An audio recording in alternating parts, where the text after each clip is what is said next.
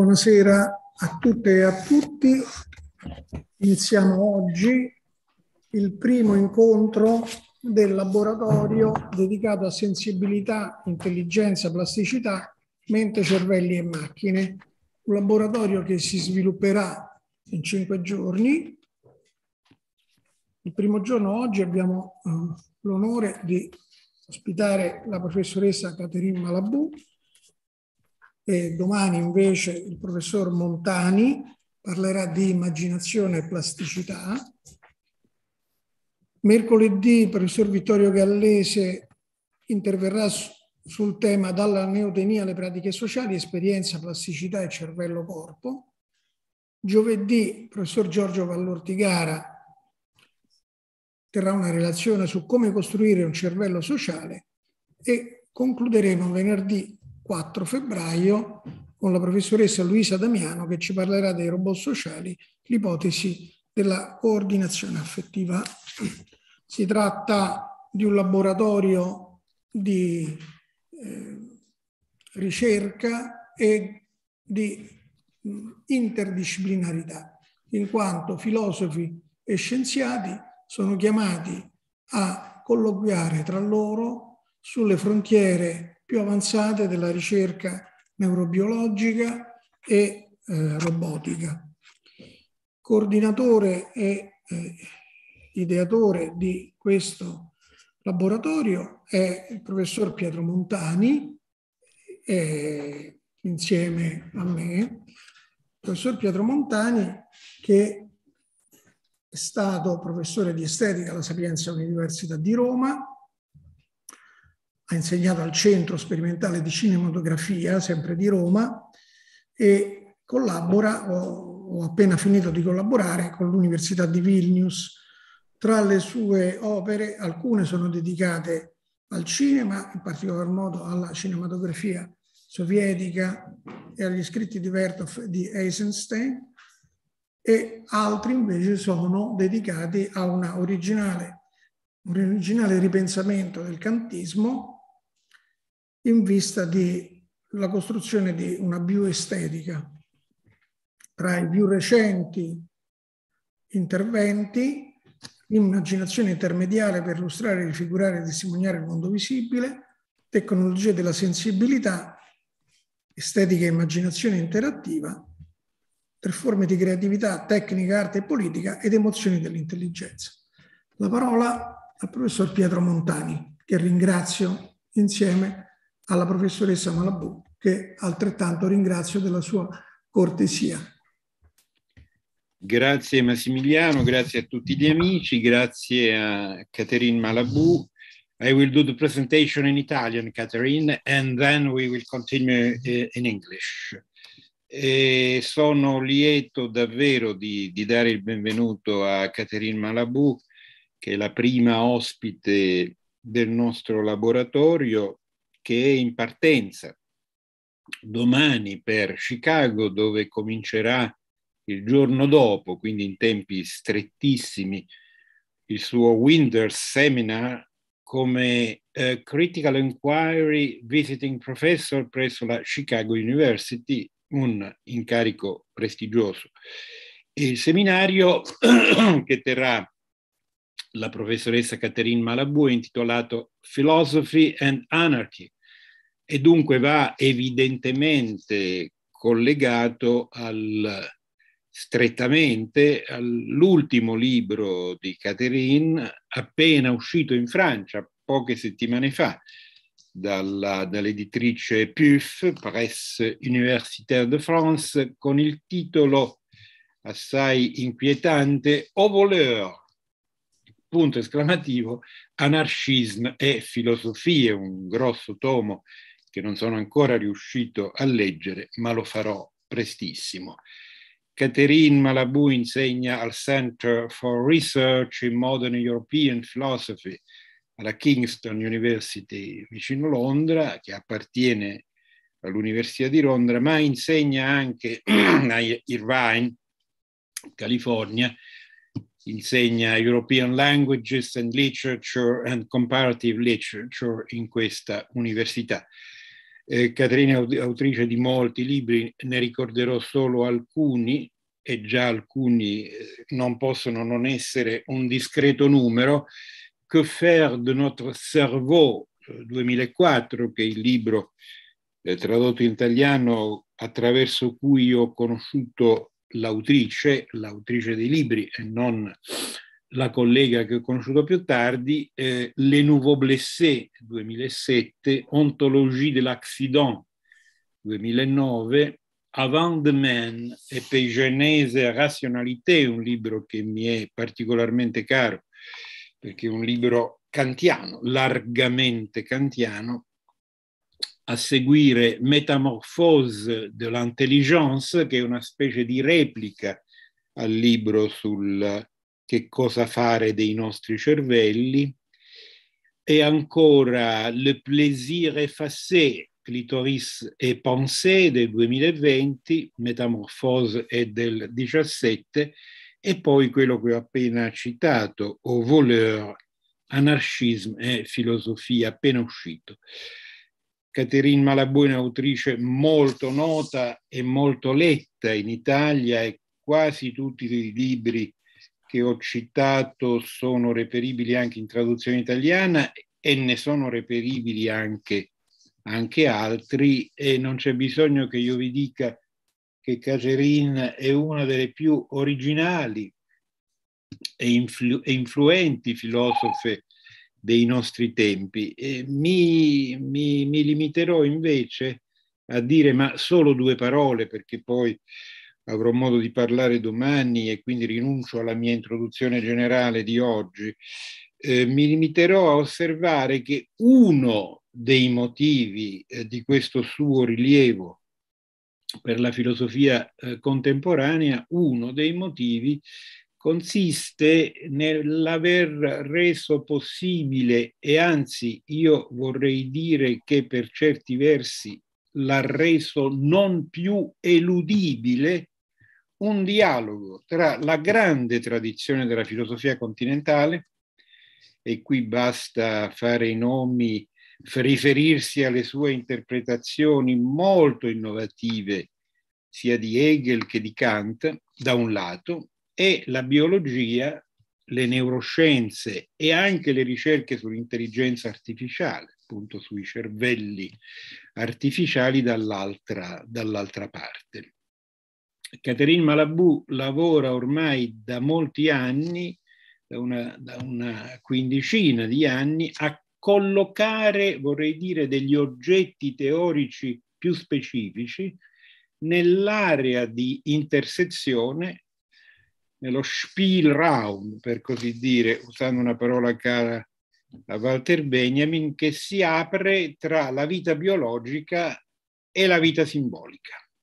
Ed è questo uno degli oggetti attraverso i quali, gli oggetti teorici, dicevo prima, in quest'area intermedia, in questa zona di intersezione, uno degli oggetti teorici che ha dato occasione a Catherine Malabou per un autentico corpo a corpo filosofico con il concetto della plasticità, con la nozione di plasticità, che è forse un autentico filo rosso, non privo di tensioni, anzi ricco di tensioni interne, perché plasticità in Catherine Malabou è anche un concetto tematizzato a partire dal suo potere distruttivo, un filo rosso che consente di aggregare in modo motivato molti altri oggetti che occupano la riflessione di Catherine Malabou, dalla questione della identità a quella del politico, che assume una pregnanza particolare proprio perché è prodotto dall'interno di questa riflessione.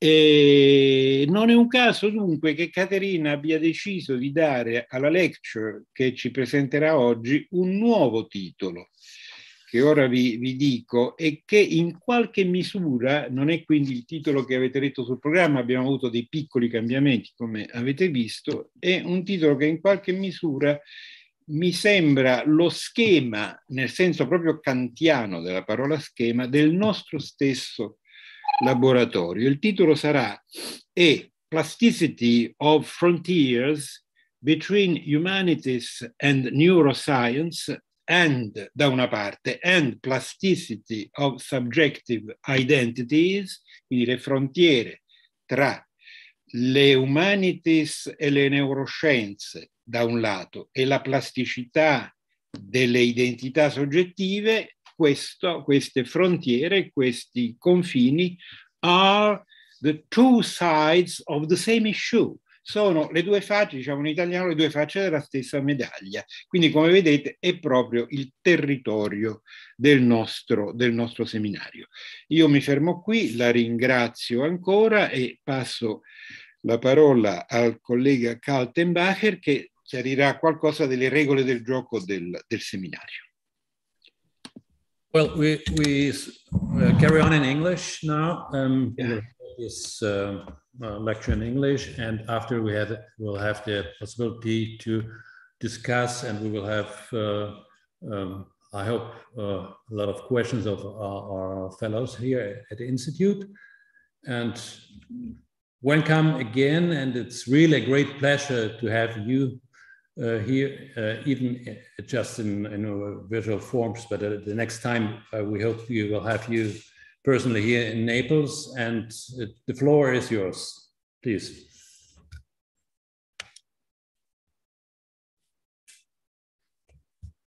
You must, okay. Yes.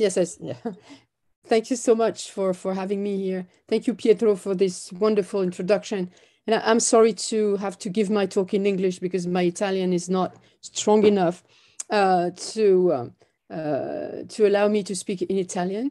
So Pietro told you about the new title of this talk.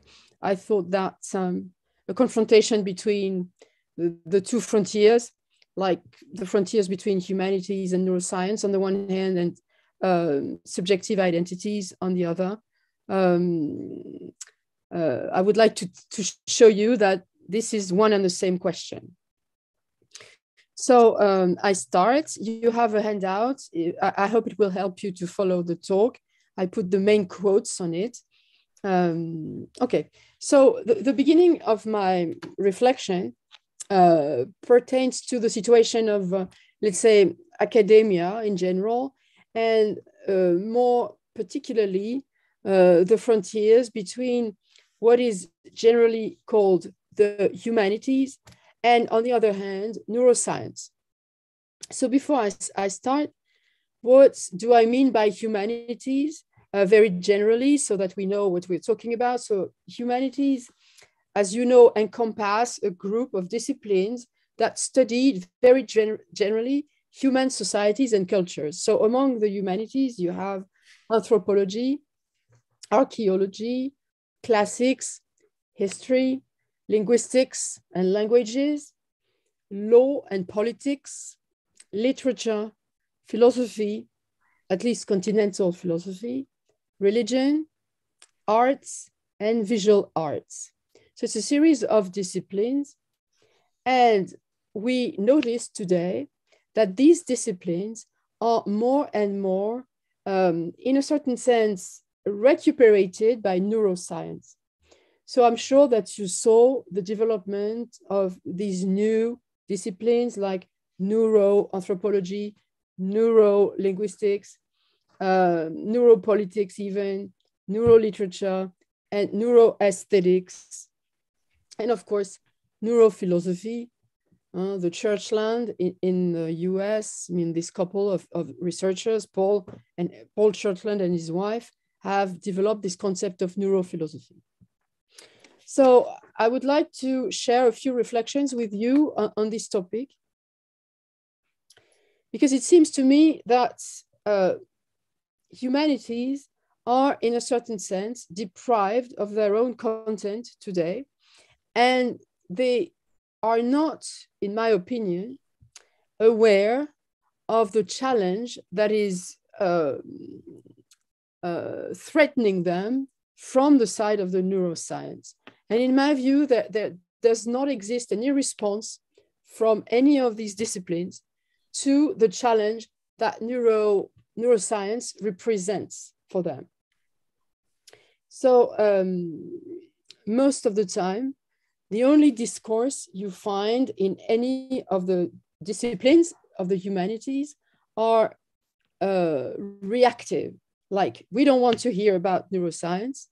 Our content, our disciplinary content has nothing to do with neurology, with the brain, etc.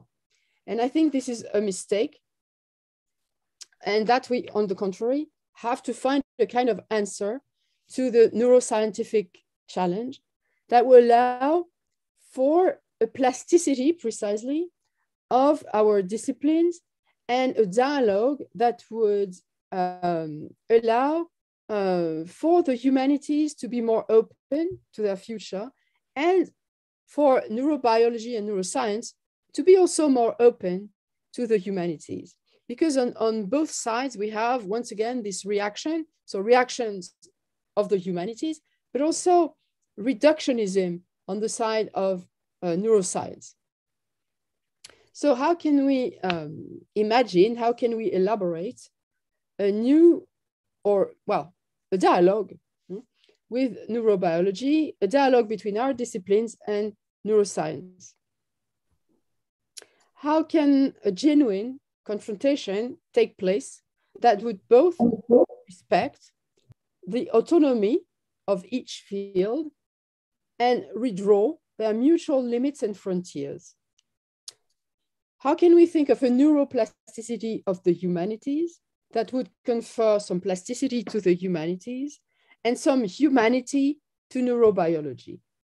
So I will try to propose today an answer from the side of philosophy, because this is my discipline, and give some indications about how philosophy might answer such a challenge. My answer will tend to show, as indicated in my title, that this redefinition of frontiers that we should elaborate, in fact, is depending upon other frontiers that are those of the subject, that is subjectivity, and more precisely, subjective plasticity itself. I think that the dialogue revolves around what is a subject, who is the subject, and how far can the subject transform itself. The most recent neurobiological discoveries have worked on the subject, not only on the brain. I think this is an error to think that neuroscience is only working on the brain. Neuroscience is a theory of subjectivity. Even if it is not said like that, it is in reality a reflection on the subject. Who is the subject, the human subject, but also the animal subject? What is a subject, and what are the links between the brain and the subject? I say that because, as you know, the most recent research in neurology concern not only cognition, but also emotions, feelings, social behaviors, the way we act in community, etc., the way we are able to narrate our own histories, to build our own identities. Definitely, neurology today is about identity and thus about subjectivity. The problem is that most of the time, the neuroscientific definitions of subjectivity, let's call it the subjective brain, are most of the time, as I said a moment ago, very reductive and non-critical. It means that they never integrate the philosophical definitions of subjectivity, and they remain enclosed in themselves. In short, they tend to assert that subjectivity in reality does not exist. So this is a very paradoxical position in neuroscience, that neuroscience is a discourse on identity and subjectivity that at the same time affirms that subjectivity does not exist as philosophy has defined it. In fact, there's only one reality, which is the empirical reality of the mind, which is the brain. The subject is reduced to the brain. This is an excellent pretext for continental philosophers on their side to entirely reject the neurobiological approach and to go on affirming that subjectivity is irreducible to its biological basis. As Pietro was saying a moment ago, there would be on the one hand a biological subject, which is the brain, and this is how neuroscience is defining subjectivity, like it is something biological. And on the other, we would have a symbolic subjectivity that would have nothing to do with its biological basis. And such a split is a catastrophe, as I said to start with, because as long as we are not able to engage this dialogue, I would like to engage myself between the two disciplines, then we have like a war between two camps, and clearly the philosophical one is losing. So how can we get out, if such a thing is possible, of this trap? That is, on the one hand, to affirm there is nothing like a subject and the subject is entirely reducible to their brain. And on the other, there's only a transcendental subject, as Kant would say, only transcendental or symbolic, that, and its biological basis has nothing to do with its identity. So in order to start building this dialogue, I will take it literally and imagine a dialogue between two positions, neuroscientific and philosophical. I will start, and this is my first quote on the handout. I will start with a very provocative statement by Joseph Ledoux, who's an American neuroscientist, in his book called The Synaptic Self. He says, "You are your synapses. They are who you are." So definition of subjectivity. If there is something like a subject, it is only the synaptic architecture. You are your synapses. They are who you are. So the brain is who you are.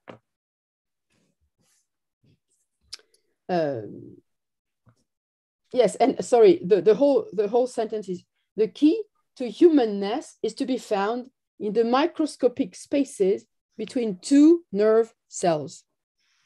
So the microscopic spaces between two nerve cells, definition of the synapses, these spaces are precisely the spaces through which neurotransmitters pass, and this is what determines the brain's plasticity. We know that through the synapses, the neural energy is passing, flowing, and depending on the frequency and the volume of this energy, the neural connections through the synapses can change in volume, shape, etc. This is the plasticity of the brain.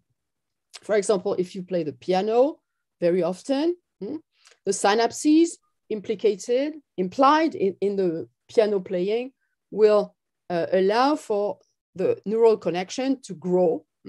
If, on the contrary, some neural connections are very rarely solicited, the connections will decrease.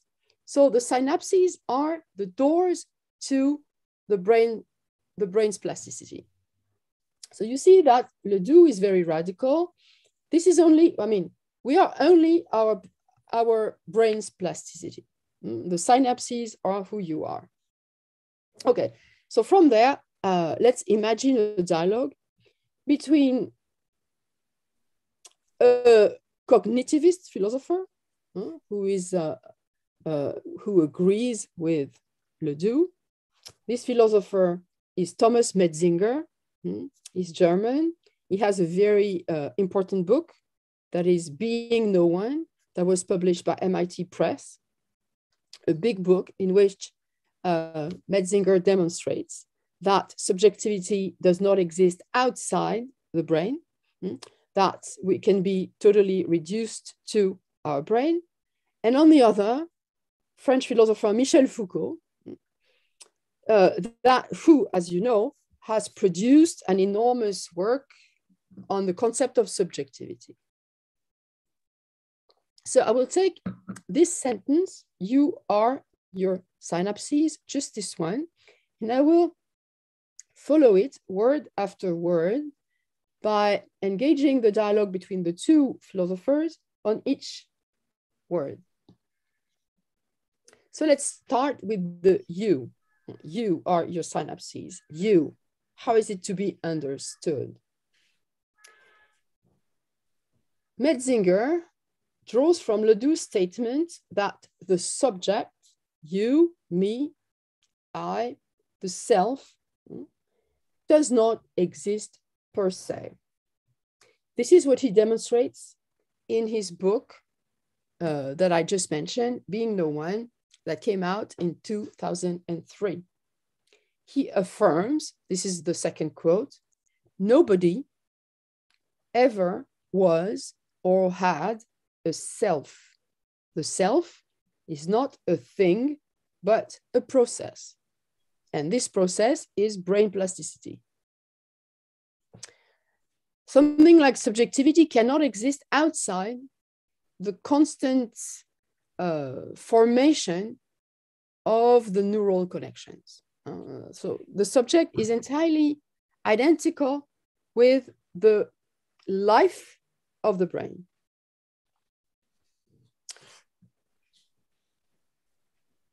Foucault would answer, well, you're not saying anything new because Kant, before you, had already brought to light the non-substantial character of the subject. I will refer here to Foucault's text called What is Enlightenment from 1984, that insists on the fact that the self in Kant is just consciousness. That consciousness also is not a substance, but at the same time, it is a subject. He would answer Metzinger that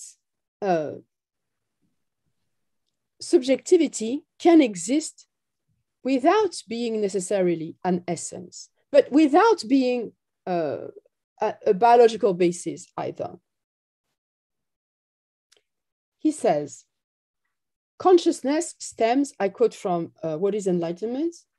Consciousness stems from three broad ideas: relations of control over things, relation of action upon others, relations with oneself. It is well known that control over things is mediated by relations with others, and relations with others, in turn, always entail relations with oneself. So you see what Foucault says here is that if we read the sentence very closely, what we find is that subjectivity is a network, a series of relations over things, upon others, and with oneself. So Foucault answers Metzinger, I know that subjectivity is only a network of relations, but nevertheless, it cannot be confused with something biological. So in fact, we agree on the definition of subjectivity as something that perhaps does not exist as a substance, that perhaps is entirely reducible to a network, but this is not biological. This is political, this is social. Metzinger would answer precisely that these relations, these networks that Foucault calls consciousness, are delusionary because the idea of a relation with oneself as Foucault says, relations with oneself. For Metzinger, the very idea of a relation with oneself is an illusion. This illusion that makes me say I, Catherine, is created by specific neural processes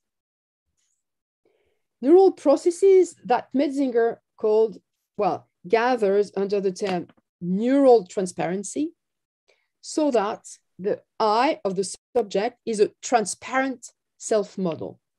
I quote, this is the fourth quote. The self is its own appearance. Since it is a model which cannot perceive itself as a model, and thus exists only insofar as it does not perceive itself as a model.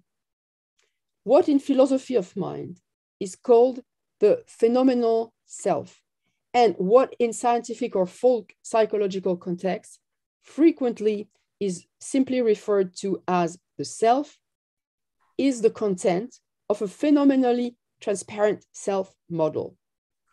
The subjective experience of being someone emerges if a conscious information processing system operates under a transparent self model. It is transparent. You look right through it, but you don't see it. You see with it. You constantly confuse yourself with the content of the self model currently activated by your brain. So I'm sorry, it's a long quote, complicated, but what does that say?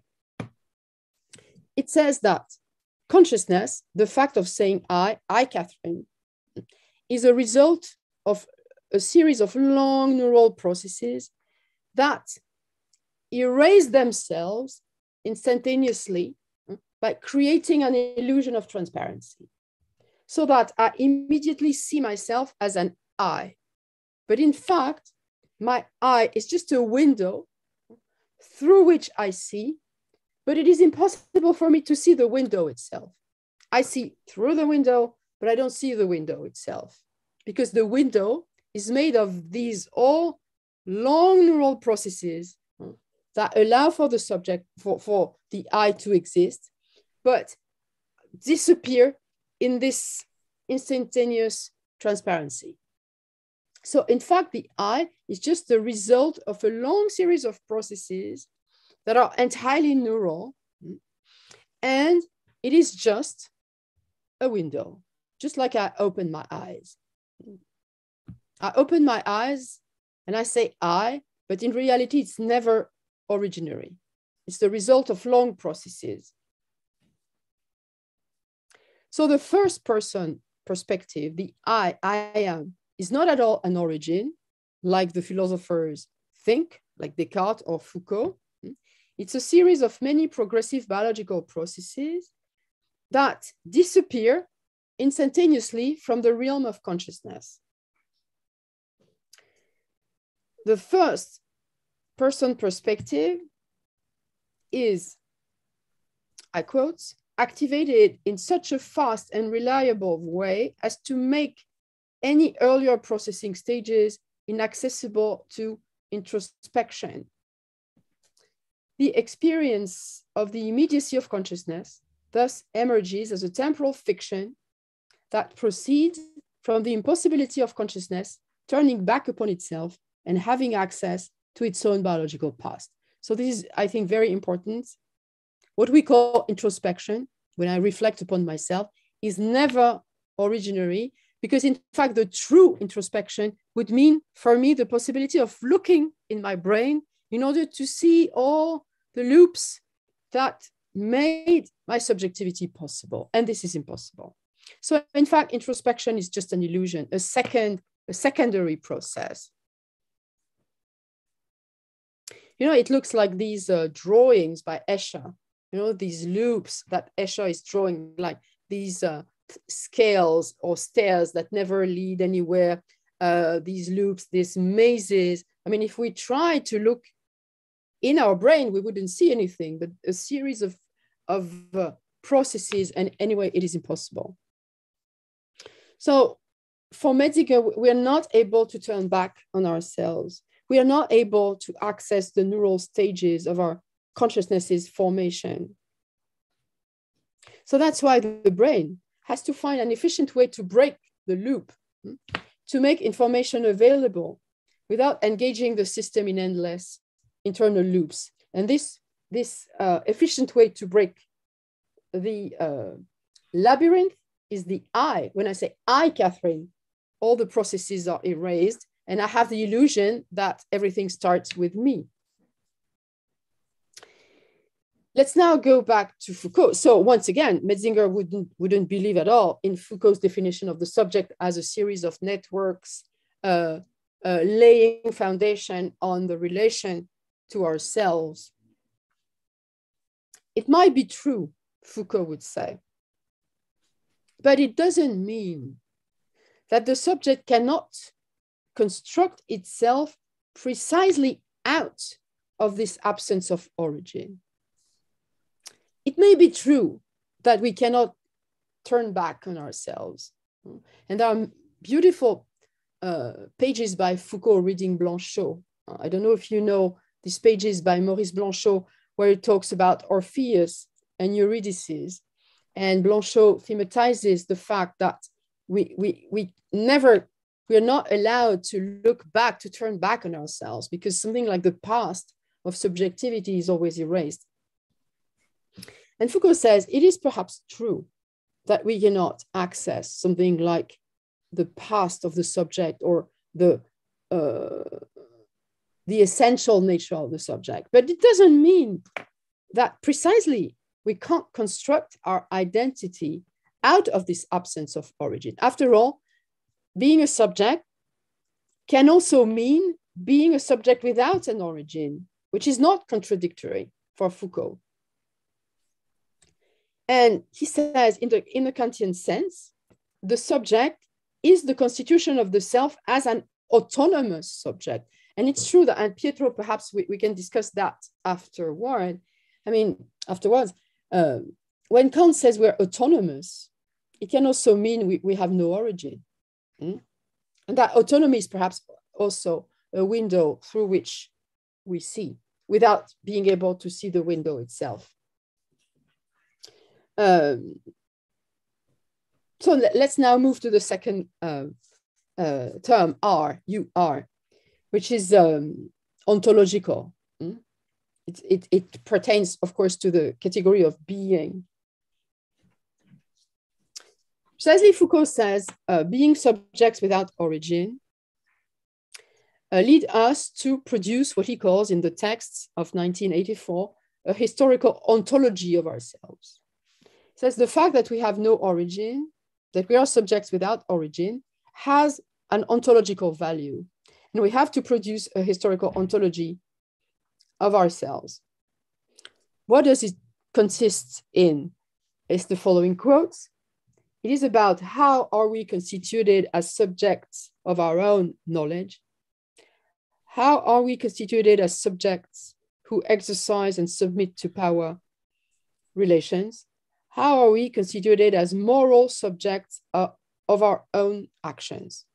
So it means that, you see, it pertains to autonomy to the extent that we have no origin, we don't know where we come from, we cannot turn back on ourselves because subjectivity is not essential. We have to plastically construct ourselves. Precisely, I mean, the answer to Metzinger is that, okay, we have no origin, so that's why we have to construct ourselves as subject. And this is the meaning of plasticity. And the meaning of plasticity, as you see, is about knowledge, subjects of our own knowledge, subject of our power relations, how do we are engaged in power relations with others, and what kind of moral subject we are. But each time, it's about our task to construct ourselves as such.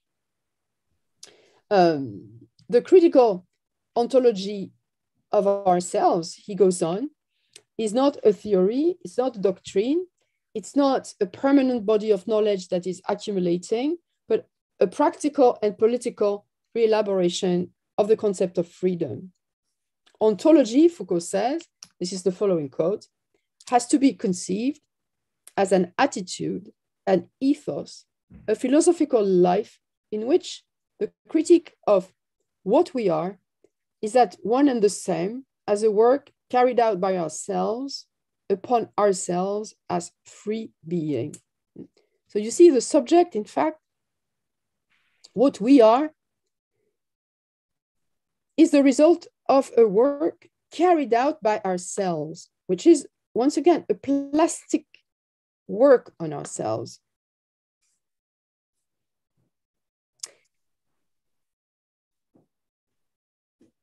Metzinger would answer, you're too confident in autonomy, because biological determinism that determines the subject, I mean, all the loops and processes I was talking about a moment ago that are at the origin of consciousness, are biologically hardwired. And so Metzinger answers Foucault, you're too confident in autonomy. There can't be no autonomy, to the extent that all the processes that are included in the fashioning of our consciousness are motor processes. They are just like mechanical. Our brain is like a machine constructed by a series of functioning apparatus that, I mean, to call that, to imagine that we can have any autonomy out of that is a pure illusion. And he says, perhaps I can admit the word ontology, but then we would have to say the only possible ontology is what he calls a functional ontology, which is the ontology of a functioning, not of something autonomous. So therefore, for Metzinger, there can't exist any ontological dimension of something like subjectivity. And he says, this is the following quote, there is no way the subject from the inside can become aware of his own neurons from the inside. They can be known only objectively from the outside.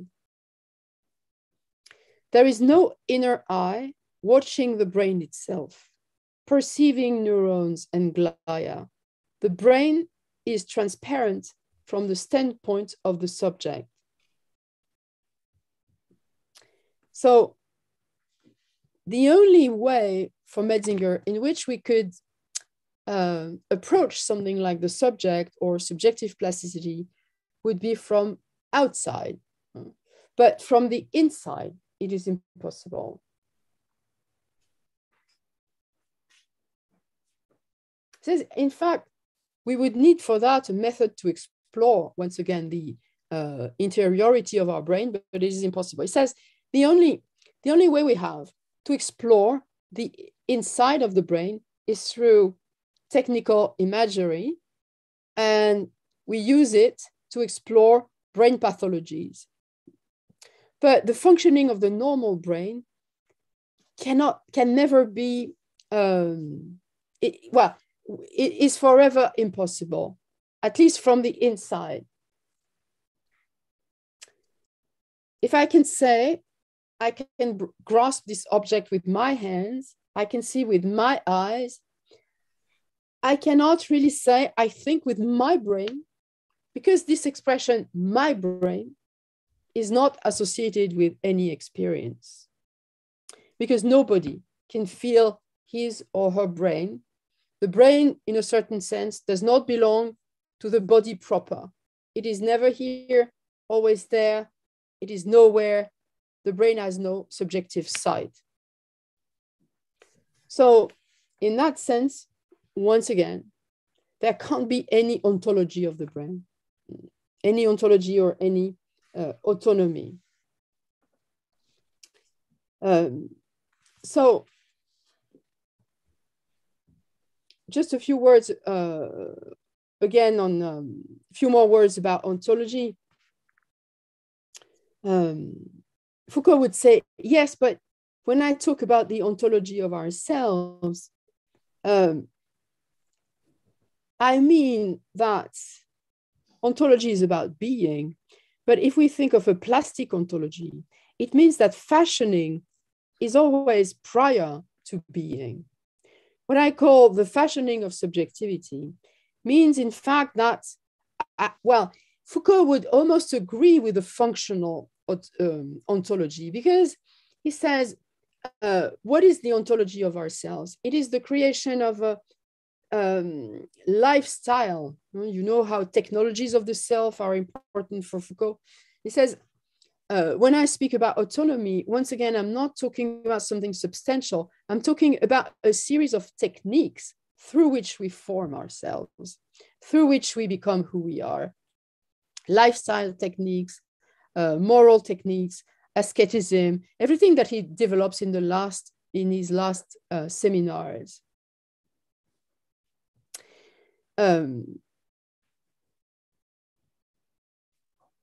Yes, I also put on my handout a quote by Judith Butler, who has a very interesting text in which she interprets Foucault's What is Enlightenment? And this text is called What is Critique? An Essay on Foucault's Virtue.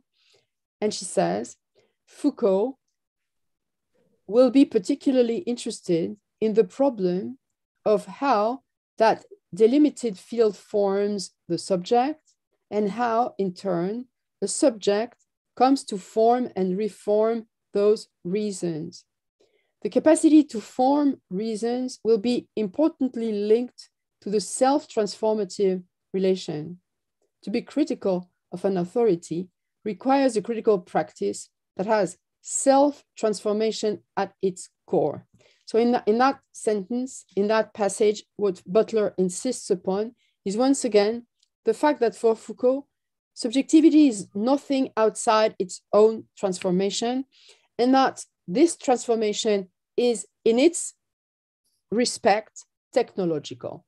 It is also functional, and yet it is not biological. So you see, in fact, the two authors seem to agree, and at the same time fundamentally disagree, because what they understand under the term functional or technological or form or plastic or formative, transformative, is at the same time inassimilable, fundamentally different. So I will now approach my last term before I conclude, which is synapse. You are your synapses. So a few words about a synapse. What is it? It is a term that was fashioned in 1897 by an English physiologist called Charles Sherrington. And it comes from the Greek word, and that's interesting because the Greek word is synaptein, which means, it's a verb, meaning to fasten together. It's very close to synthesis. It's almost a synthesis. Synapse is what brings together, grasps together. So synapses, as I said a moment ago, are the spaces between the brain cells. And it is, once again, through these spaces that neural energy can circulate and modify the form of the neural connections. So is it possible to think of a synaptic connection between philosophy and neuroscience? A connection that would both maintain the separation between them while making communication between them possible. So this is a difficult problem, because I think that both Metzinger and Foucault would admit that we are our synapses. Foucault would understand it as we are our syntheses, in the Kantian sense. But once again, we would find the gap or the abyss between a biological synapse and a transcendental synapse. That is between a synapse and a synthesis. And at the same time, as you can see, there's something common. So if we enlarge the discussion and now go back to humanities and neuroscience, what do we do with this question of the synapse and the synthesis? And can we imagine the kind of neurotransmitter that will allow for humanities and neuroscience to bring together, to dialogue, or to get into dialogue and to plastically transform themselves. So now I will speak a little bit about some university, academy, by mentioning a text by Jacques Derrida called University Without Condition. And he agrees that the future of the humanities depends on how we determine the very border between their inside and their outside. So in fact, today we all have this synaptic question. If we think of all our disciplines of the humanities, be it art, philosophy, anthropology, etc., we necessarily have today to inquire about what is the inside and what is the outside of this discipline. And Derrida says on this border, on this border within a discipline, university must negotiate and organize its resistance. It means that if we want to protect our disciplines, we have to determine the inside and the outside in order to be able to resist politically. Resist what? Resist the tendency of power to destroy the humanities. We know today that the humanities are in danger, that they disappear everywhere in the world. And so Derrida says, in order to resist, we really have to engage a reflection on what is the boundaries, what are the boundaries of our disciplines.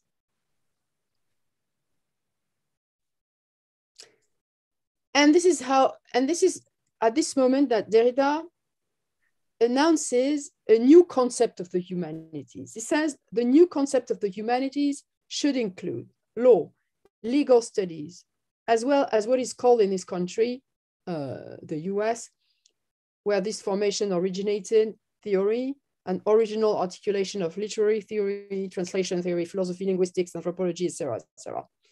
But as you can see, he doesn't mention neuroscience.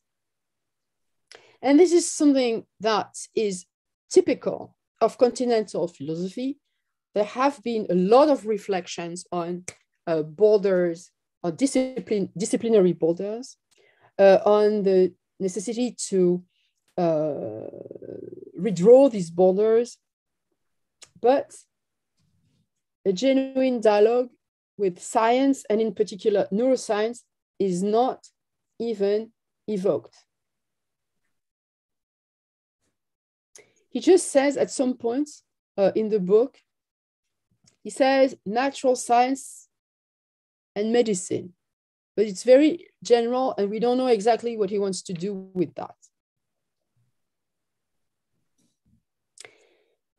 And yet, as I was saying in the beginning, we know today that a lot of our disciplines are retranslated and reappropriated by neuroscience, and that in certain departments in the US, for example, if I think of a university like Duke University, you have a big cluster of disciplines gathered behind the title neurohumanities.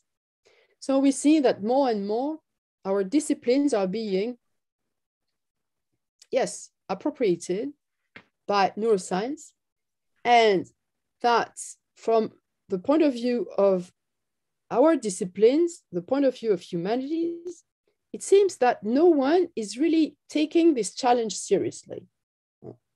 And so even, as I said, in texts that want to redraw university, recreate new borders, etc., this precise challenge is never taken into account.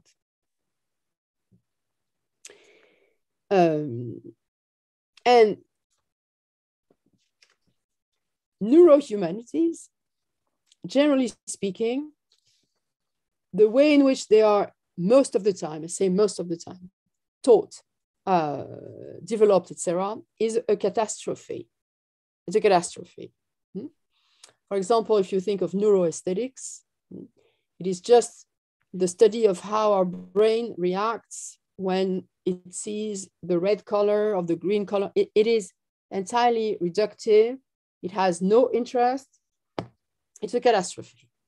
So in order to give you an example, I have a long quote that will be practically the last one, a long quote from an article, a very interesting article called Literary Brains, Neuroscience, Criticism and Theory. It was published, it's a bit old already, it's published in 2014, but I think it's very, still very accurate, in which he says, he takes the example of neuroliterature, and he says, as long as we want to renew this discipline, it will kill literature.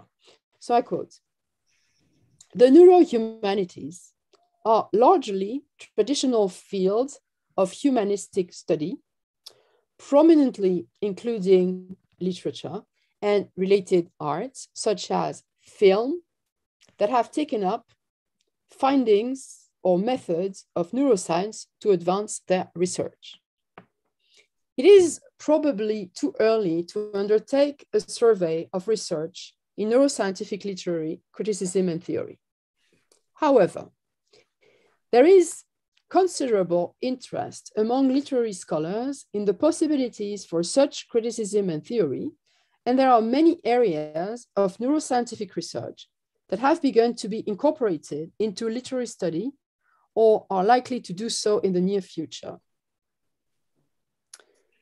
This said, the author notices that the body of work in neurohumanities is limited because much of the work that has been done falls into the broad category of what we might call correlational criticism, which is often the initial phase of a new theoretical approach to literary analysis. So what is it, correlational criticism?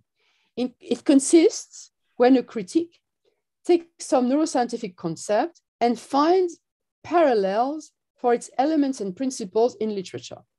For example, Proust's treatment of memory might be seen as anticipating that of some neuroscientists, as in Lehrer's widely read book, Proust was a neuroscientist. And this is certainly not interesting and not productive because the text then becomes a pure pretext. We can also mention here the attempt at applying synesthesia to literary criticism. What colors do you see when you read? Or at explaining a work of art according to brain processing of visual information.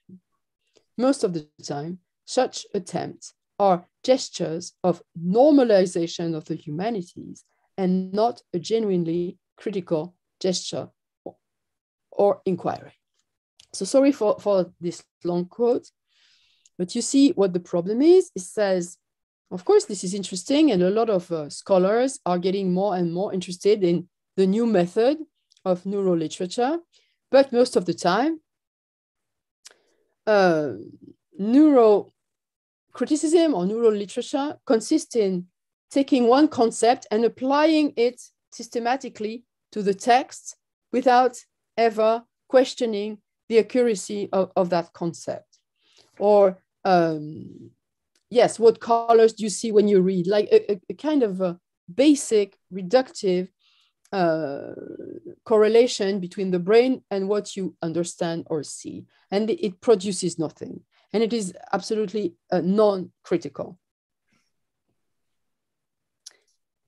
So once again, it seems that we are witnessing a gap, as I said a moment ago, an abyss between the two disciplines like humanities and neuroscience, and that humanities are not yet able to develop a real resistance to neuroscience that would at the same time be an opening to neuroscience and develop interesting ways of integrating neuroscience within their realm. So in conclusion, I will conclude on that. This is something I would like to propose to you for our discussion. As you know, more and more in the humanities, precisely, there's another body of knowledge that is developing and getting more and more importance, that are post-colonial and decolonial and studies, Black studies, that are also revolving around subjectivity. And these disciplines have also produced a profound shift within the disciplines of the humanities. And the other day, I was rereading the very famous Frantz Fanon, Black Skin, White Masks. And I don't know if you remember this passage. It says, we have to elaborate a new discipline, which is sociogeny. And this is a discipline that includes both sociology and phylogeny, that is something biological. So in order to study the Black problem, we would have to bring together a sociological approach to slavery, to Black identity, etc., but also to study how biologically the trauma of slavery has been integrated within the biological bodies of Black people. That's why he says psychoanalysis alone cannot be the answer to Black subjectivity, to the problem of Black subjectivity, Black trauma. We need a new science that would, a new discipline that would cross the biological and the cultural. And I also found in Sylvia Wynter's writings, she's a wonderful Jamaican writer, and a very interesting interpret of Fanon. And she has this article towards the sociogenic principle, Fanon, the puzzle of conscious experience, of identity, and what it's like to be Black. And she writes, and this is my last quote, Fanon's sociogenic conception of the human, one generated from the ground of his own, as well as that of his fellow French Caribbean subjects, lived experience of being Black, of what it is like to be Black, also opens a frontier.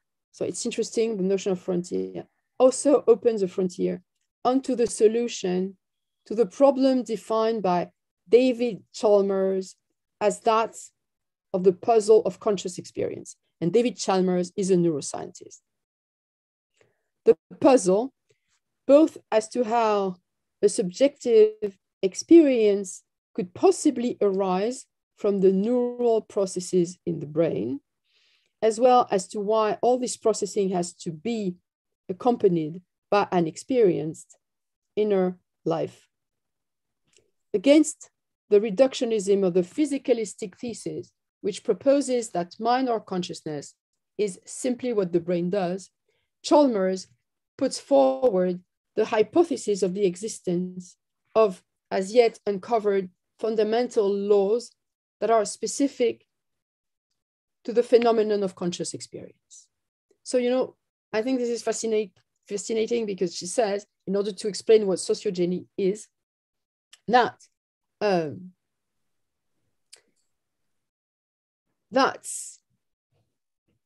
neural processes in the brain have to be taken into account to explain how the trauma of Black subjectivity, etc., has fashioned this subjectivity itself, but that these neural processes at the same time have engendered, have created an experience, a subjective experience. And that's so, it is impossible to really separate the biological inscription of the trauma and something like the creation of subjectivity out of experience. And I like what she says, because she says consciousness is a hybrid biological form, that is bios logos form. So that brings biology and rationality together. So with Fanon, I would say that humans are always already both skin, bios, and mask, logos. And I think that instead of rejecting neuroscience, instead, conversely, of devaluating critique and subjectivity, instead of teaching unhelpful neurohumanities or unhelpful self-centered humanities, one might hope for a political awareness of the necessity to consider the brain as the locus of both the biological experience and of the subjective experience that plasticity allows us to define as the key to every kind of identity. So thank you very much for your attention.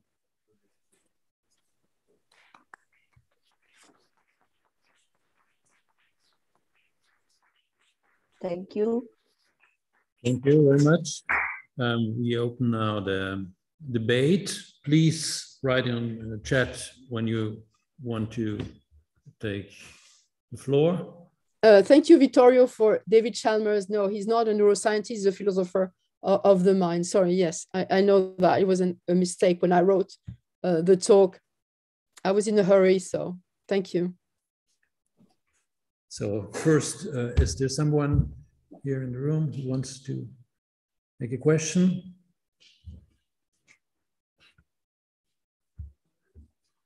Please, you should come here.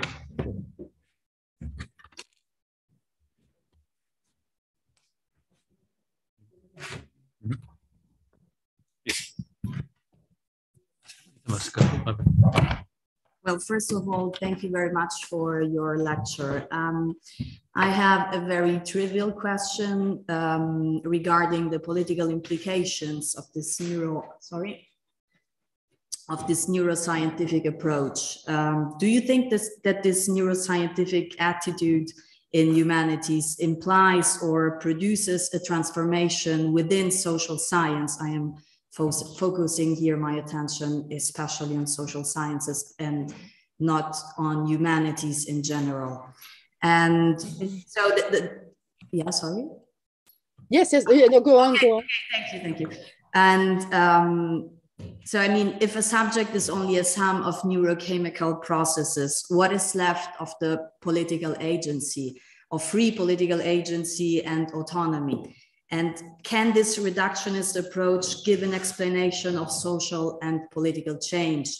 How would a philosopher who thinks in terms of the materiality of the brain conceive social change, for example? And how does this reductionist neuroscientific approach explain complex social processes? Thank you. Dite il nome poi sempre. Olimpia Malatesta. Okay, thank you very much for your question. Of course, this is a very important question. I will just take an example about, and Vittorio, if he listens to us, can intervene in the discussion about mirror neurons that are so important in Vittorio's work. There was an article published in the French newspaper Le Monde from a French sociologist, who said, "This is scandalous to develop the thesis of mirror neurons, because you know what mirror neurons are. These neurons that allow us to mirror without having to do it, some actions of others. For example, if I see you playing piano, my mirror neurons will mirror precisely these activities so that I can access by imagination, so to speak, or empathy, depending on the circumstances, what you're actually doing. So this sociologist said in Le Monde, so this is the end of structuralism, according to which, if we, and even earlier than structuralism, if we refer to Durkheim, for example, we know that a community, a social community, never relies on biological processes. It's not, if we are together, it's not because we mirror each other. It's not because we reflect the other's actions. We are here together structurally. It's, and this is where he refers to Lévi-Strauss by saying that what keeps us together, and Pietro was talking about that a moment ago, is the symbolic. So we are like different fragments of a broken piece, and we are together because of that. We are together because precisely we don't mirror each other. We are together without being really together. And structuralism explains this with and without. That is the origin of the social. And the article says, if we follow the theory of mirror neurons, then community becomes a transparency. We're all together. We can perfectly understand each other. And it's, so I totally agree with you that such a possibility would be a catastrophe, and that it is a serious threat to sociology, because it would once again imply that in fact nothing is symbolic, but things are immediately transparent, etc., biologically and this would be allowed by biology. Now, I think at the same time, the sociologist was wrong to interpret the theory of mirror neurons like he did, because I don't think, I mean, in fact, but we would have to discuss a lot about that. I don't think that the fact of taking the brain into account is necessarily a threat to the political understanding of the community.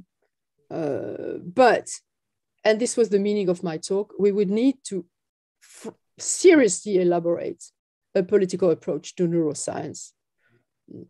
So I'm sorry, I didn't answer. I just gave you some elements.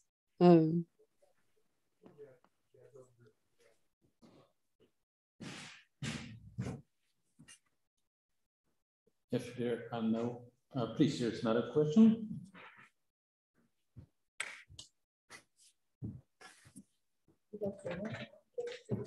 Hi, I'm Chiara Cagliazzo. First of all, thanks a lot for your lecture. It was really interesting.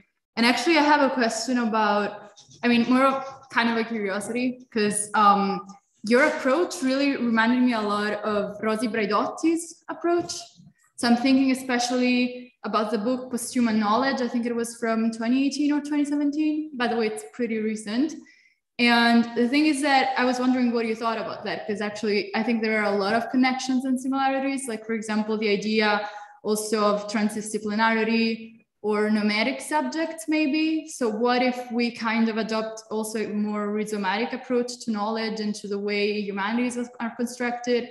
And in general also, like, because I think she, from what I remember, she also talks about the way universities are structured, not just the humanities. And she kind of advocates for a broadening of all the fields in order to kind of establish a more horizontal and collaboration-oriented approach in all subjects. So I was wondering what do you think about this kind of approach and whether it kind of resonates with you? Thanks.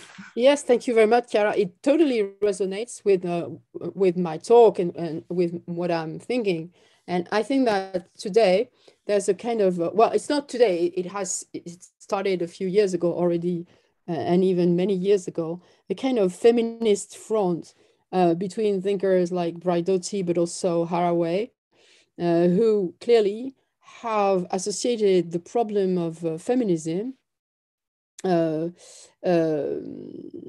relying on the idea that the feminine, let's call it that way for the moment, that the feminine has never been really represented in any kind of disciplines, be they literary or scientific.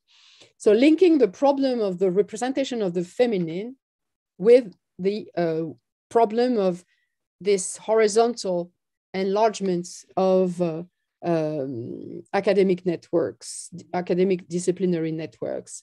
And I totally agree with you that Braidotti's approach is very interesting in that respect. And I was also thinking that recently, as you know, Haraway has also included animals, particularly dogs, in her reflection on this kind of plastification of boundaries between subjects. And this also resonates with what I was talking about at the end of my talk, which is the Black problem, which is that we cannot, I think, develop these reflections on disciplines and borders between disciplines without also reflecting on excluded subjects. What subjects have been excluded from academic fields. So thank you very much for your questions, because I think that Braidotti, Haraway, and perhaps myself, we are very concerned with that kind of question.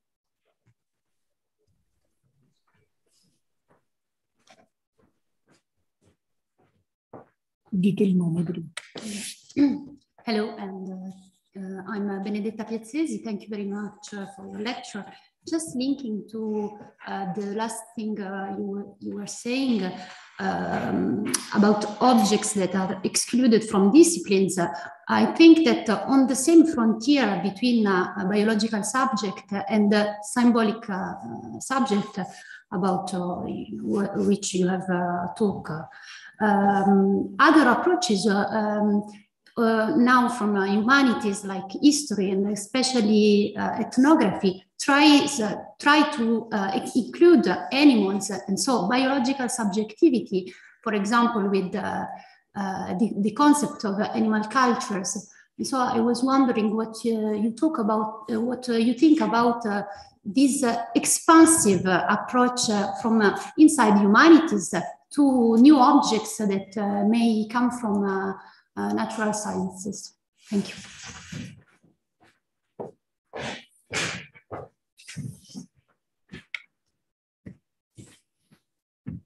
Excuse me, my microphone was off. Precisely, I mean, I'm very much in favor of this enlargement of objects and new questions, etc. So I'm sorry, I have nothing else to say than that totally defend that kind of approach. I think that Vittorio on the chat has something to say, am I right? Let's give room to the students. If there are more questions, all right, I'm happy to wait. Okay. Let's just ask if there is some other question here in the room, or otherwise we would give. Yeah, please. Please.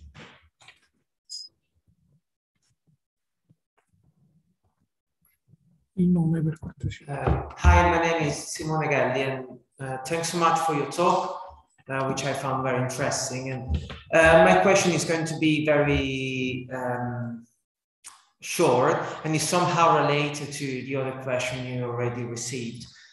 My question is, why for philosophy, reductionism or determinism should be a problem? And my question is, why reductionism is wrong? Why reductionism is limiting? And why talking about a free agency is necessary? So my question in the end is, don't you think that if philosophy needs to find a way to challenge neuroscience and is to face determinism, is to face reductionism as a possibility. And so maybe the premises that reductionism or determinism is something wrong, is wrong, or maybe is outdated nowadays. So this is my question. Thank you. Well, thank you very much. This is a fundamental question. And you're right, after all, why would determinism be considered so bad, determinism or reductionism? And why in continental philosophy do we have such a resistance to it? So I agree this is a true question. At the same time, I agree also with Winter that I quoted in the end that there can't be any reductionist or any deterministic approach without subjective consequences of it. That is, for example, let's describe autonomy as just a series of functional processes, like I'm pushing button, etc., you know, these experiences on free will that have been conducted by neuroscientists, etc. Okay, all right, let's admit they are teaching us something about free will, etc. My question is, yes, but immediately these kinds of results create a subjective reaction, because you cannot help thinking, okay, if will is this, what does that mean for me? What does that mean for us? What kind of subjective experience, what kind of experience? By experience, I mean, what are the biographical effects of these discoveries? What does this mean for me? Right? How does this research this research affect me? So in my view, reductionism is perhaps not bad per se, but it is half the problem. You know, what it doesn't take into account is the reflective aspect of its reflective aspect, which is like, how do we understand that? What do we do with that? What are the consequences for us? You see what I mean? And this is where critique starts. How do we critically receive the results or discoveries of neuroscientists? Well, we might. There's another one. Yeah.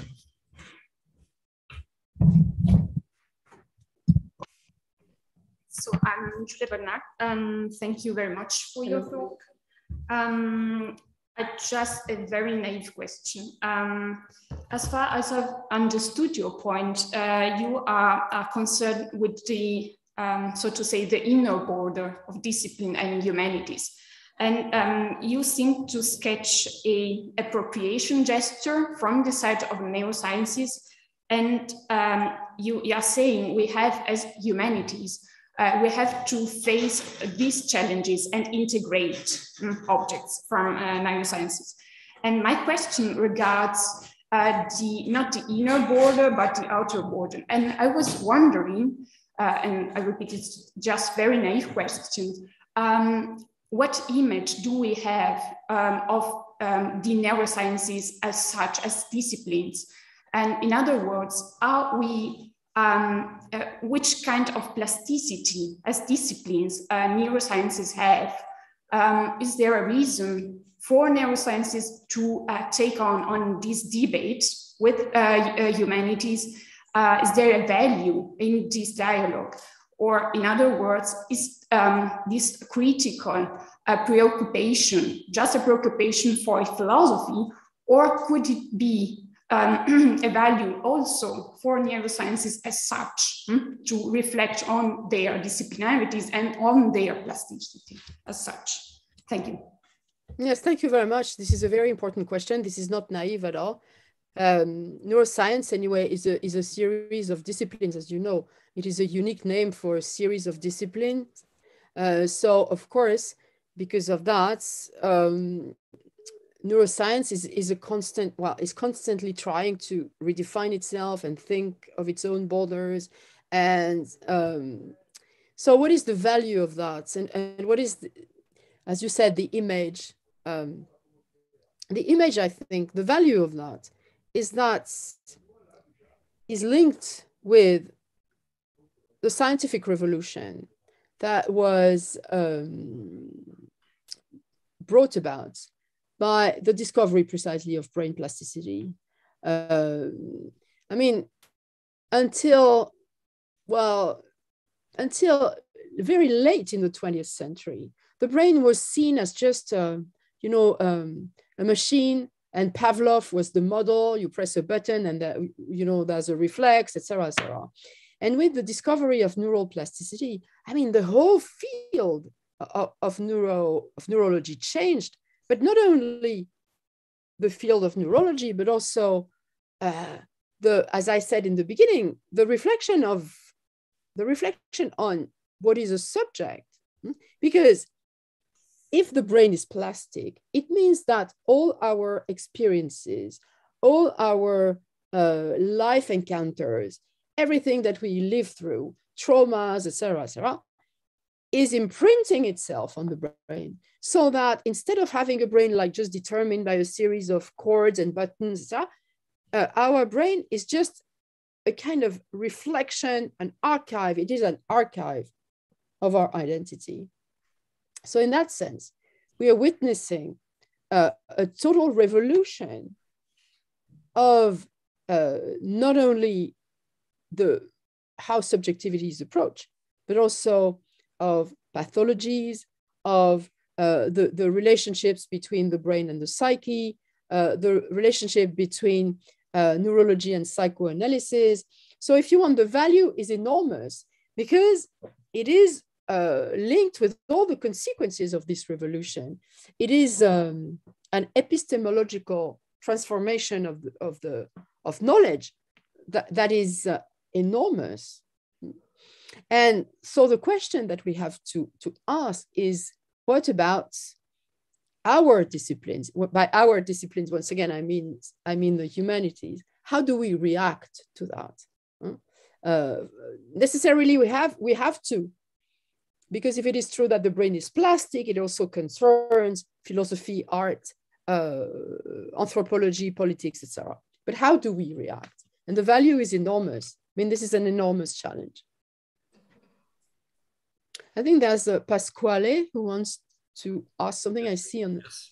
Please, Pasquale Fruscella. Here I am. Yes, Pasquale. Thank you for inviting everybody. And I am a surgeon, and it's a very pleasure to be here and listening to you, Catherine. And I want to ask this question. We have been speaking about plasticity for about 30 years as a surgeon. Okay, so I look at plasticity in a physical way. Okay, it's not a philosophical way. Yes. I have touched plasticity as a body. Okay, but and I wrote a book whose title is "Mold Yourself," is Plasma te stesso, mold yourself. Oh, that's wonderful. Yeah, and now I am transforming this point of view, surgical, medical point of view, in a philosophical, sociological point of view. That's why I'm here listening to you. And I am writing another thing, but I don't know if this idea is crazy. And I want to show you this work. Is this about ontology? This is in Italian. La carne, ontologia possibile. In English is the flesh. The flesh is, for me, is ontological. Why?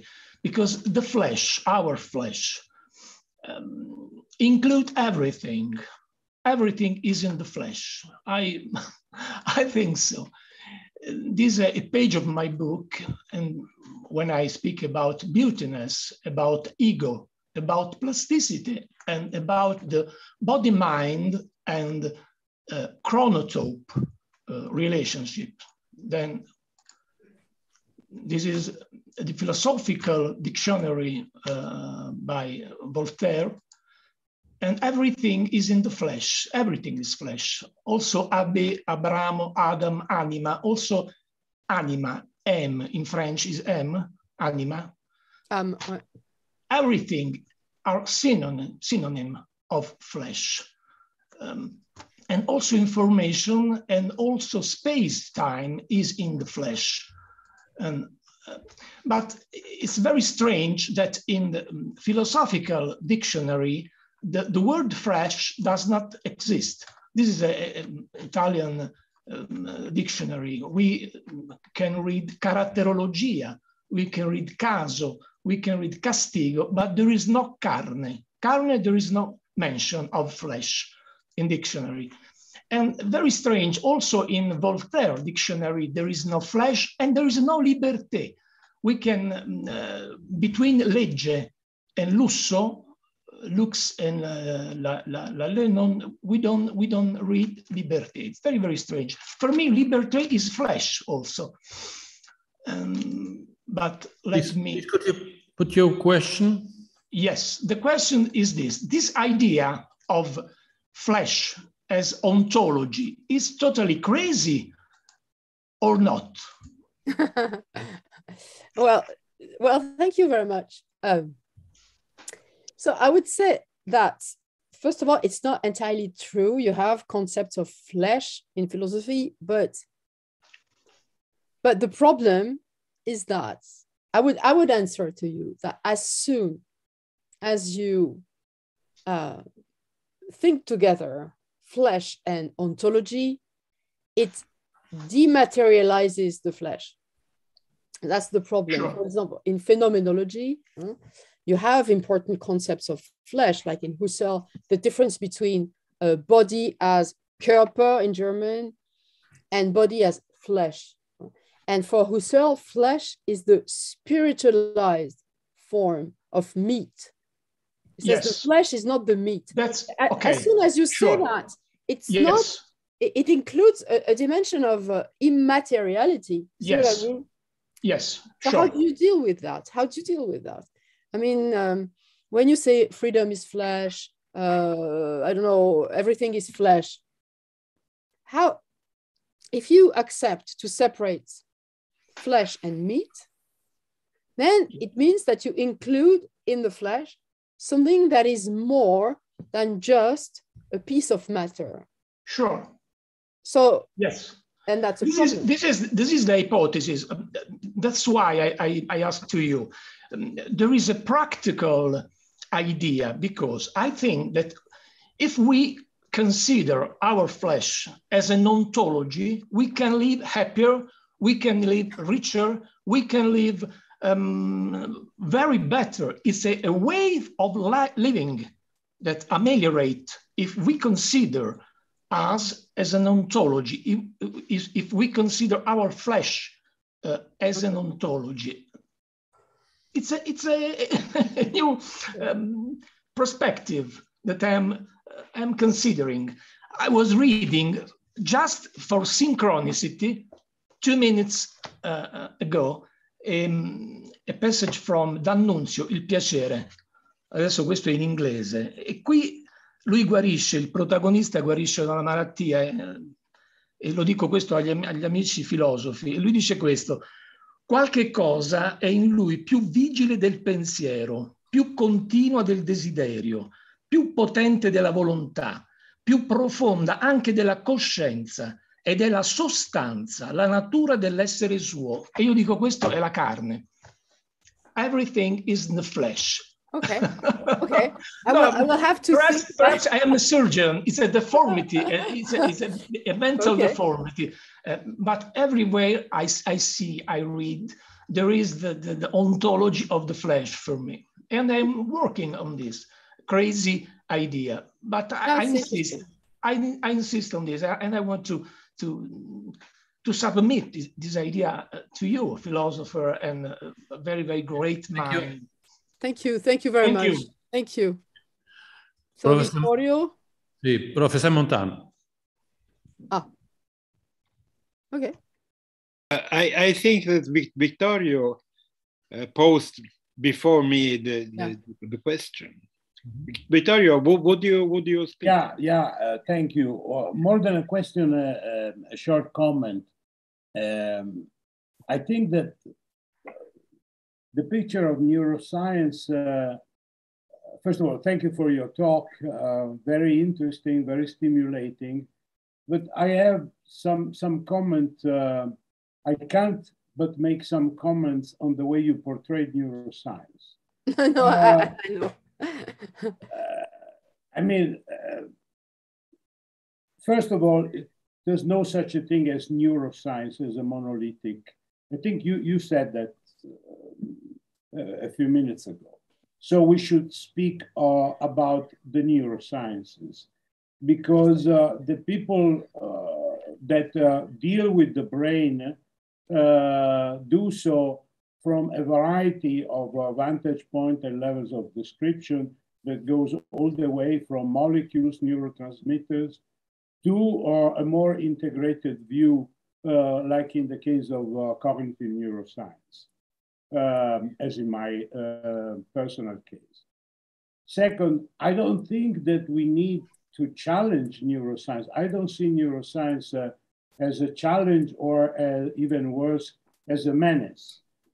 At the very least, in my very personal list of menacing and very dangerous things that need to be challenged, there are other items.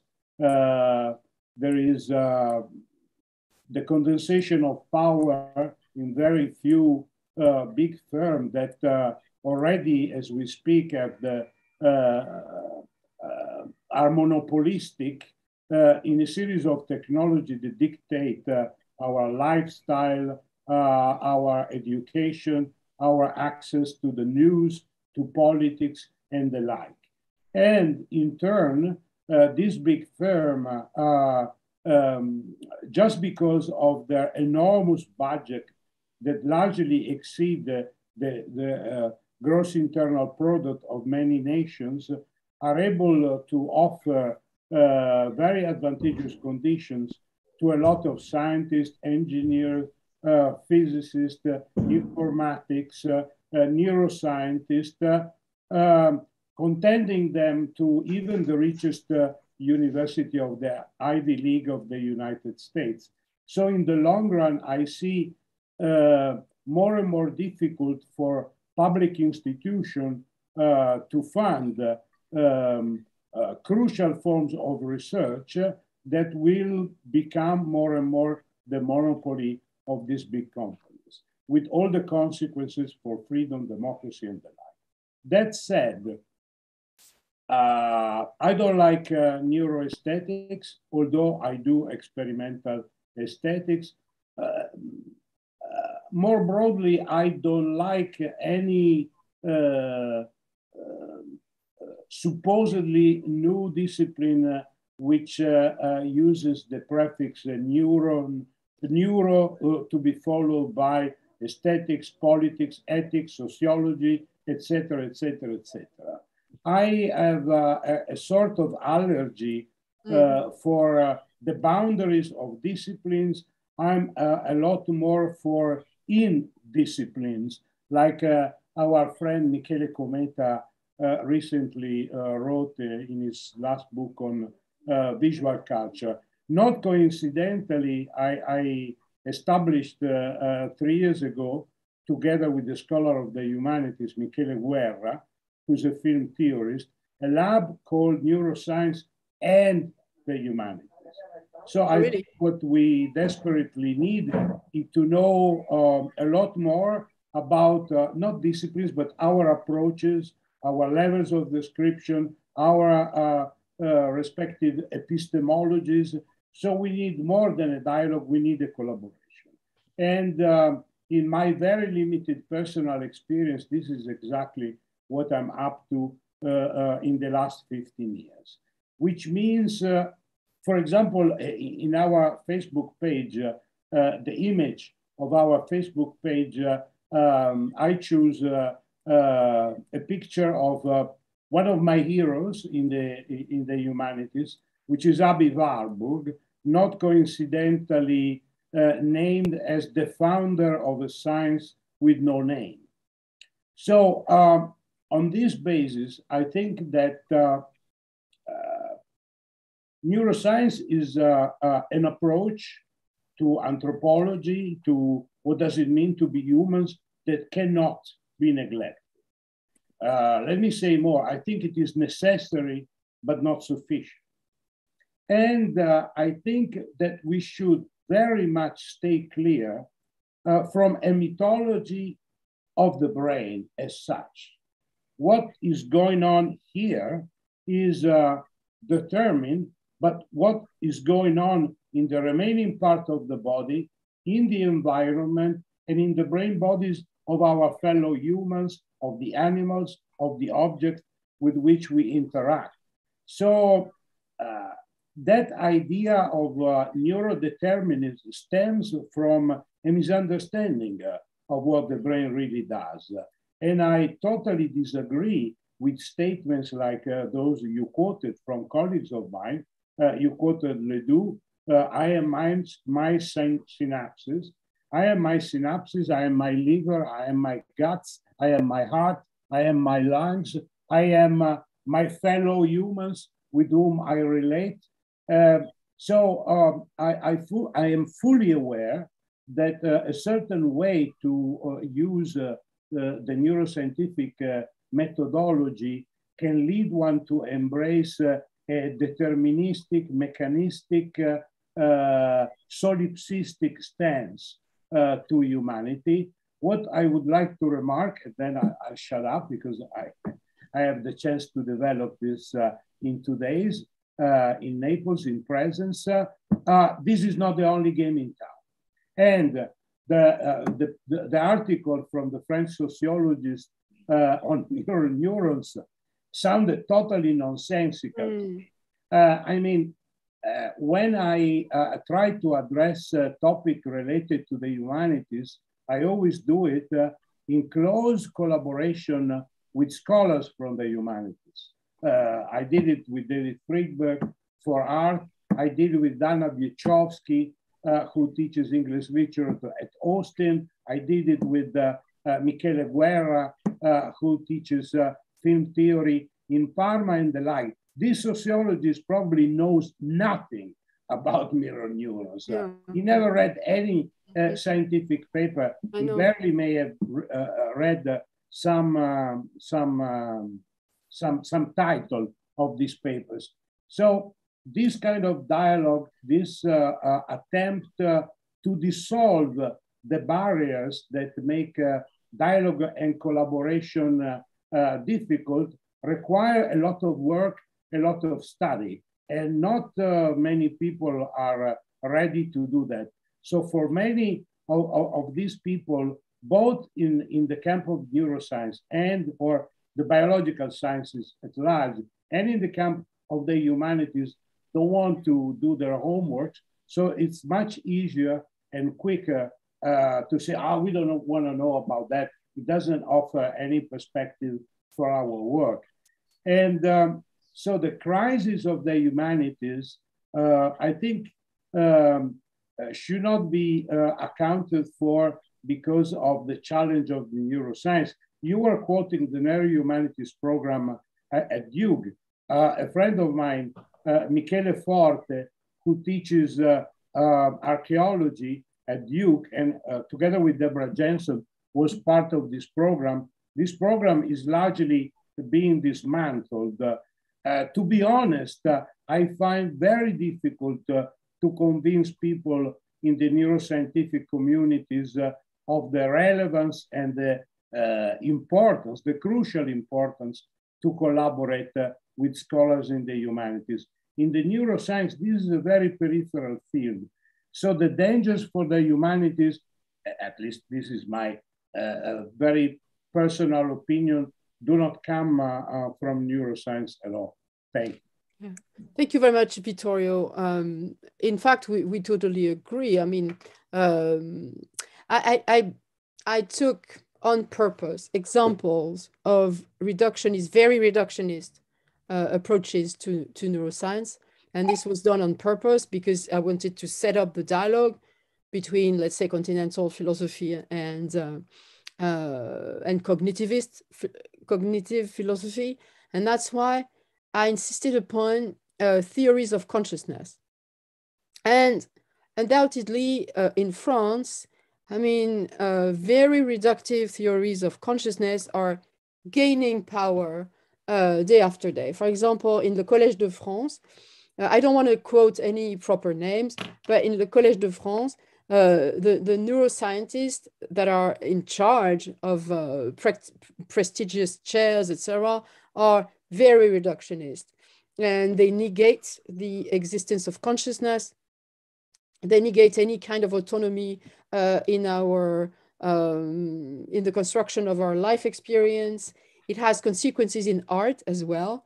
For example, recently, someone at Le Collège de France defended figurative painting over abstract painting because supposedly it was more harmonious and thus more assimilable by the brain. You know, stupid things like that.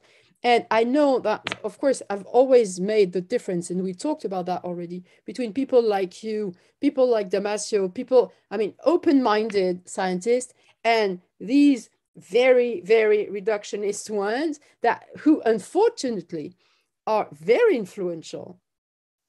So you're right that perhaps the danger for the humanities don't come only from neuroscience, of course, but it is a danger nevertheless. That, you know, this kind of very primary theories on consciousness, on art, etc., are infiltrating, you know, the cultural sciences, I mean, human sciences.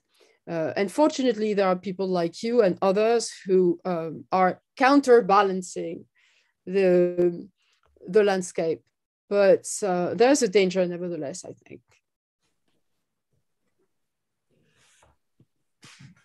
So now it's the moment for Professor Montani. Yes, thank you. Very quickly, thank you, Catherine, because we have not so time for the 2 or 3 questions I have to ask, but one of these I want to ask you because it's very interesting for me. I refer to your book Before Tomorrow, in which I was very impressed that your idea of Kant's critical philosophy as a combination of structural, transcendental, and evolutionary vision refers to the dialectic that Paul Ricoeur proposes between an archaeological and a teleological dimension in identity formation. Recently, I have not found this reference in your work anymore, and I was wondering if you still consider it valid. From my point of view, it is a very useful reference because it allows us to interpret in a relevant way Freud's famous statement, you know, wo es war, soll ich werden. It's very difficult to translate, more or less, where it was, the instinctual, the neuronal, the merely synaptical, so to say, only there where it was, only there can I reach myself. Only there can I reach myself? And that is in this way that the epigenesis of personal identity can be implemented only from something to which I am assigned.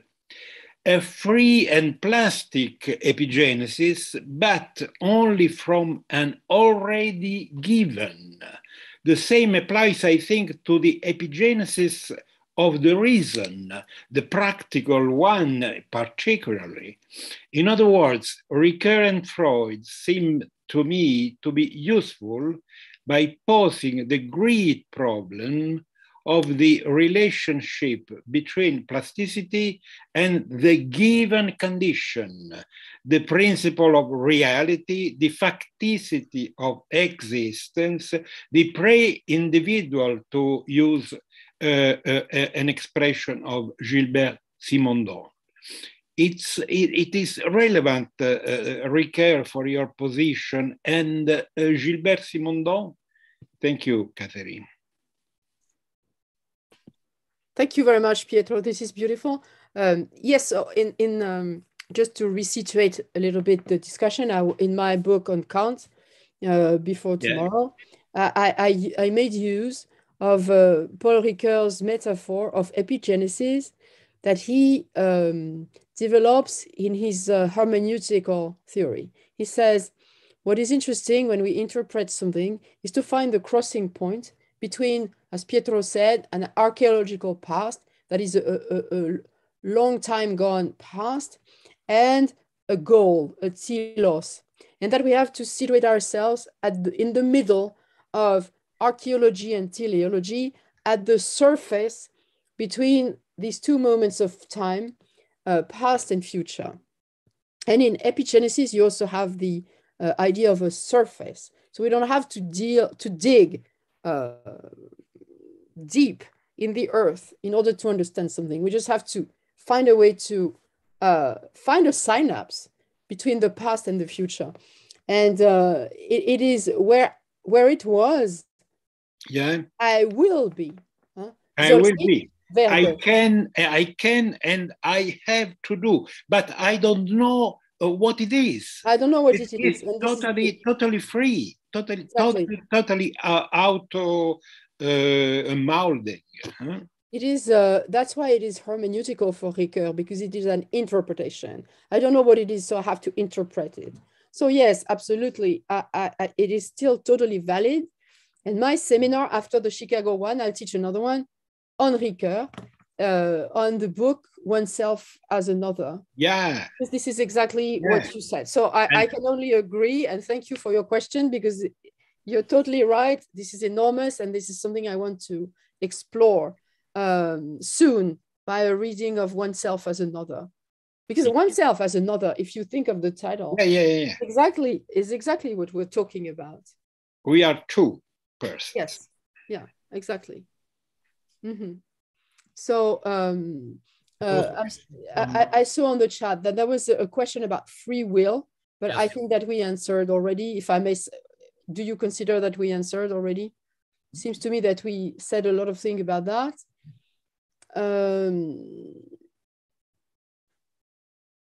So Sarah's question, we'll read the end. Obviously, the fracture between the two fields, the humanities and the sciences, began far before the 20th century. But my question is, if there could be a sort of historical trauma from World War II and the Nazis, which had the last ideology that tried to put together disciplines, obviously in a totally false way, and there was a real catastrophe, could we humanities still feel guilty for that? If yes, how can we move from this sense of failure? Thank you very much. Thank you very much for this question. I think this is very important because it is true that biology has been used by Nazis as a leading science that had the power, that would have, well, that supposedly had the power to infiltrate all other cultural domains, and that was a catastrophe, of course. But this helps many philosophers. This is used by many philosophers as a pretext to reject any kind of biology, any kind of biological approach. I think of a philosopher, Italian philosopher like Agamben, for example, who systematically will assimilate biology with biologism. So I agree on the one hand, and you're totally right, that a biologization of the human by the Nazi was absolutely catastrophic.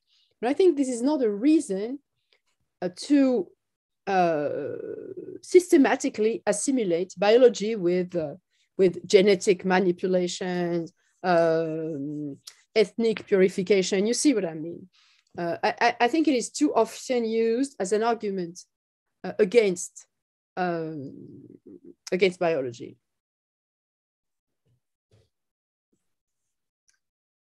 So there are no further questions, I suppose. So I thank you very much for this. No, thank you. It was very interesting. I thank you very much for your attention. And we have a lot of books to read and all the suggestions.